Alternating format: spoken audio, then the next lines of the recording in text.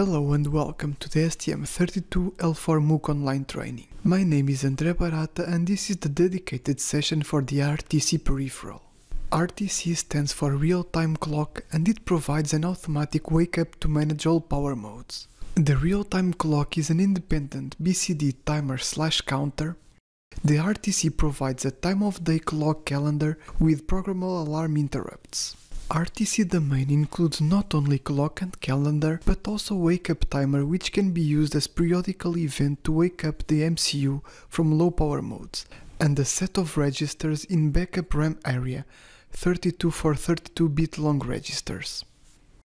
The content of those registers are preserved by RTC power supply domain, even if the power supply of the MCU is switched off. For instance, we would need a backup battery connected to the RTC power supply domain.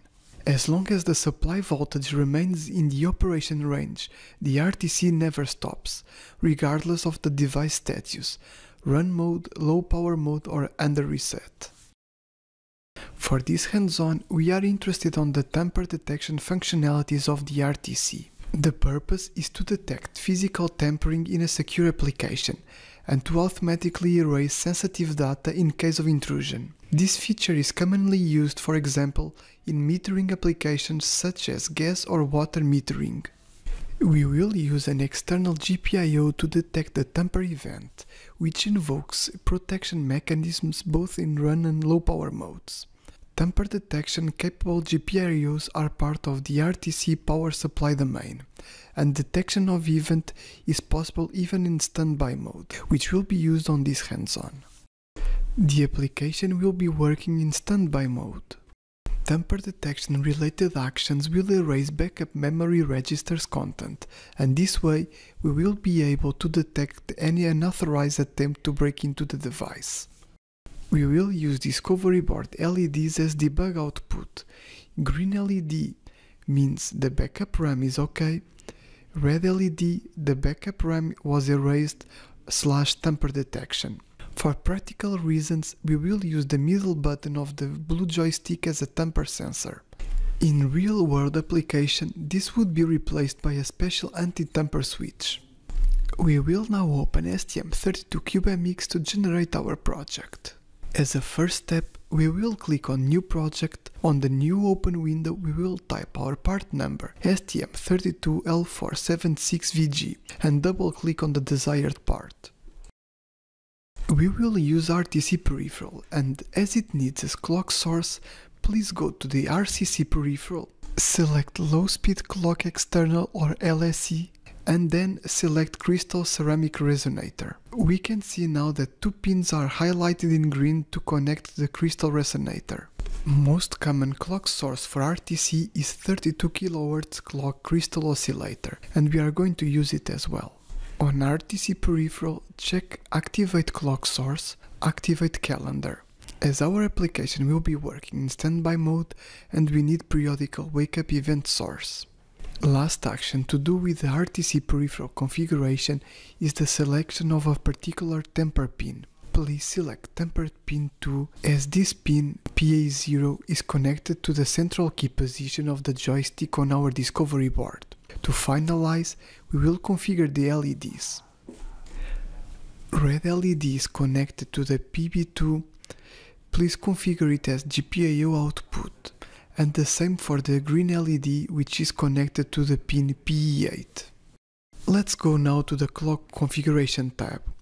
Let's select LSE clock source in RTC clock source multiplexer and set MCU clock to the maximum value, 800 MHz. We will let the STM32CubeMX handle all implied modification for us and move to the configuration tab. On the configuration tab, let's configure the RTC peripheral. Let's assume that we need to wake up from standby mode every 5 seconds. To achieve this goal, we need to set the wake-up counter to 4 as the counter starts from 0. Due to practical reasons, please select 1 Hz clock for wake-up timer. We also have to activate RTC interrupts to enable MCU to wake up from standby mode, and the same for tamper events. Both interrupts should be activated in the NVIC setting tab. Now we can save the project by giving project a name, selecting the destination folder and choosing the IDE. In our case, System Workbench for STM32. Let's now generate the code. After the code is generated by STM32CubeMX and our project is fully loaded on System Workbench for STM32, we will open our main.c file stored inside the source folder. Let's now go to the private variables section and define a 30-bit long data pattern which will be written to our backup RAM memory register. For instance, we can select 0xA5F0A5F0 pattern. Then we will define a variable with the location of the first RTC backup register located on the RTC backup memory RAM. Now we can go to the user code section number 2 and edit application functionality. In order to make this session more comprehensible, additional command lines were added to the code. We decide to use standby mode in our application. As you know, after resume from standby mode, the reset of the MCU is performed.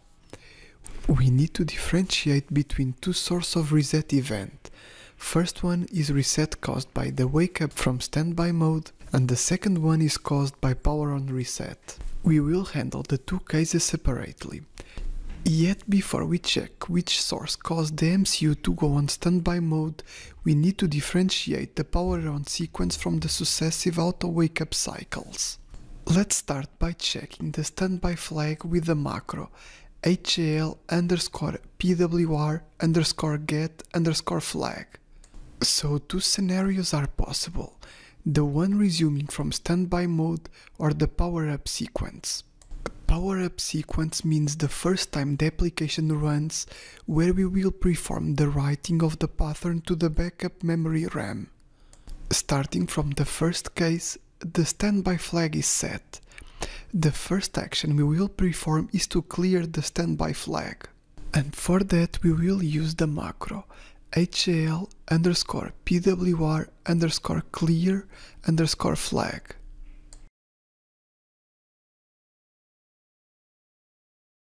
Then we need to differentiate what caused the microcontroller to resume the standby mode. We will read the backup register by using the HAL_RTCEX_backup read function, and the parameters are the RTC handler and the location of the backup register that we intend to read. So the next step will be to check if the data in our backup register is still valid or if it was erased by the tamper detection related actions. If this value is not equal to our predefined data pattern, we will toggle with a red LED with 100 milliseconds period.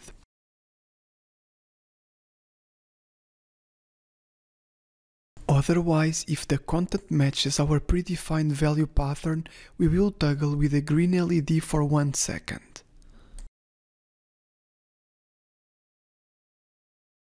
Second case means power on sequence, and in this sequence we need to write our data pattern to the backup RAM register using HAL extended functions, since the implementation of the backup RAM vary from line to line.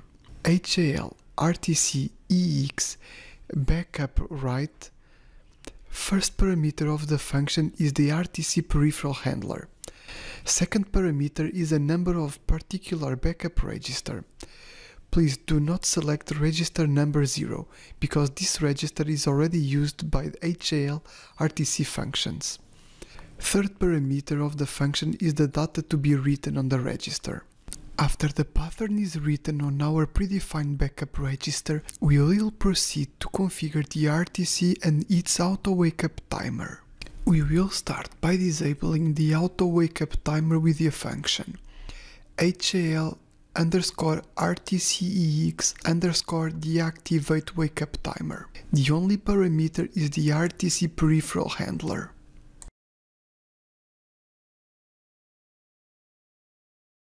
Then we will clear the wake up flag with a macro HAL_PWR_clear_flag. And as a last step, we will configure the auto wake up timer by using HAL_RTCEX_set_wake-up-timer_IT. The parameters are the RTC peripheral handler, the desired period, we will set it to 4 as we want a 5-second period, and we will choose the appropriate prescaler value.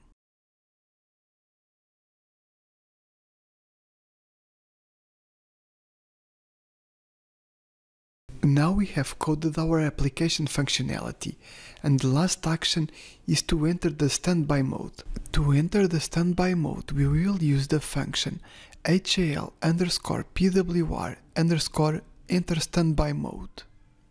Now we can build our project. Flash the program in our microcontroller using the run option. Please do not start the debugger. Now we can take the discovery in our hands and we can see that the green LED flashes every 5 seconds for a while. Then we can simulate a tamper event by pressing the central position of the blue joystick, and we can see that the red LED starts to blink quickly. Now we can press the reset button on the discovery board and we can see that the red LED is still blinking. The only way to return back to the initial state of the application is to unplug the USB cable, meaning switching off the power supply, waiting for several seconds to discharge all power supply decoupling capacitors and plug the USB cable again. This will be all for this hands-on session. Thank you for watching.